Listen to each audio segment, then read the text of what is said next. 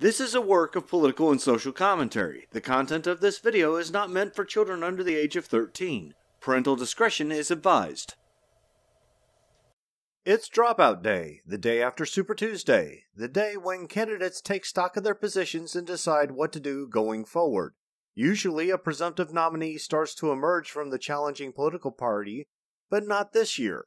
The GOP has an incumbent and presumptive nominee, yes, but the Democratic Party has the makings of a nasty internal fight on their hands. I think it's time for a Hump Day roasted opinion.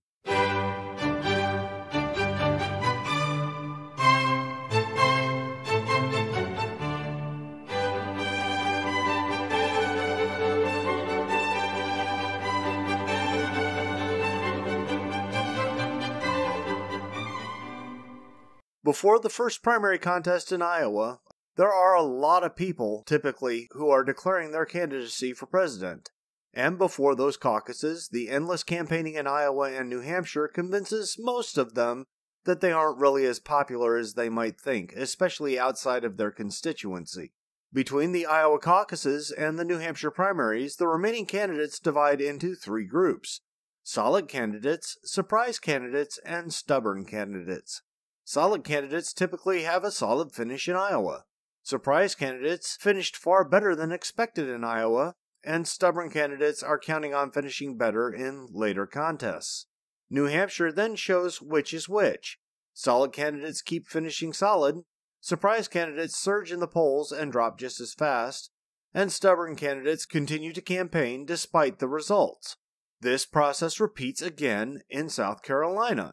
And as the bounces disappear, the surprise candidates drop out one by one. By Super Tuesday, though, there are typically 2 or maybe 3 solid candidates left, and a few others who haven't seen the writing on the wall yet. And by the time the votes are tallied, only the solid candidates remain. This election in the Democratic Party, we have 2 solid candidates. Bernie Sanders put together an early lead in early states, while Joe Biden finally showed up in South Carolina, which left Super Tuesday divided between them. Biden won more states, but Bernie won California, the biggest prize in the primary season. Mike Bloomberg bet everything on Super Tuesday and has effectively paid the most per delegate of any candidate for little results. Elizabeth Warren finished third in her own home state, yet vows to fight on, or at least she did last night. Tulsi Gabbard finally won a delegate in American Samoa, and hasn't announced her next move yet. Now, these results are likely due to the fact that every candidate who has dropped out seems to be endorsing Joe Biden. For that matter, every mover and shaker in the Democratic Party also seems to be endorsing Joe Biden. This is despite the fact that Joe sniffs hair and gives awkward, creepy hugs and kisses to people. It's also despite the fact that Joe seems to be forgetting more and more fairly important details every day, like what office he's running for, or how senators are chosen, or how many people live in the U.S., or even which woman is his wife and which one is his sister. And yet, Biden picked up solid finishes and possibly the biggest haul of delegates on Super Tuesday. And why? Because, despite his Democratic Socialist street cred, Bernie Sanders is as cuddly as a cactus. His record shows that he doesn't compromise, not even to get elected, because in Bernie's world, he is right. He is always right, and the only person in America who can solve problems, including problems which aren't actually problems outside of Bernie's world. For my UK audience, Bernie probably sounds a lot like Jeremy Corbyn. That's a fairly accurate impression, more or less. Both promise to solve every problem with more government spending, and neither can explain how they will pay for said expenditures in the long term. Both have a history of praising socialist dictators.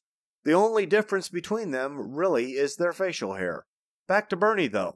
Sanders isn't going to make deals with the DNC, especially not after they threw his campaign under the bus in 2016. That means that Bernie's real chance is if he can win the nomination on the first ballot, before the superdelegates can vote. Unfortunately for Bernie, that also means that he's unlikely to do a deal with any of the other candidates, apart from possibly Elizabeth Warren, which is why the dropped-out candidates so far have all endorsed Biden. And after Super Tuesday, it looks more like Bernie will score a plurality of delegates at best, and roughly the same number as Biden. This creates the potential for a brokered convention, and just that potential could fracture the Democratic Party. Bernie Sanders pointed out on MSNBC back on February 12th that it would be very divisive if the candidate with a plurality of delegates doesn't get the nomination. Cue Hillary Clinton, who responded by saying that the convention has rules, that the DNC should follow the rules, and that the Sanders campaign was just baloney. Interesting thing is that she responded to his statement from nearly 3 weeks ago, Tuesday morning on Good Morning America, right about the time that voters were preparing to head to the precincts in Super Tuesday states.